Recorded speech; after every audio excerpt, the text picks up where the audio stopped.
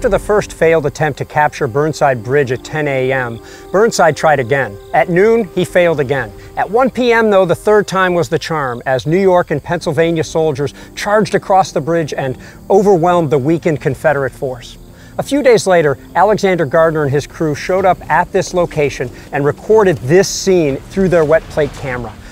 You can see in the photo the graves of some of the New Yorkers and maybe some Pennsylvanians who perished during their attempt to capture the bridge. You can actually see a soldier posed by Alexander Gardner along this very wall overlooking the scene that you see right now.